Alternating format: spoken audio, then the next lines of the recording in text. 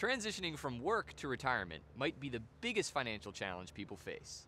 We'll cover planning during Phase 3 of your retirement journey on this edition of Project Wealth. Project Wealth, sponsored by Rogers & Associates. We call the phases of retirement AGILE. I, the third phase, stands for Implement the Plan. 12 months before retirement and the 12 months after is the challenging time when you transition to financial independence. Many of the decisions you make will be irrevocable lifelong choices during this crucial phase. With proper planning, both financially and emotionally, this phase will ideally involve checking off the remaining boxes in order to arrive confidently at retirement. Think of the I phase as the final countdown.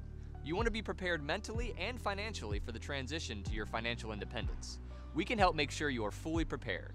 For information about developing an agile retirement, go to rogers-associates.com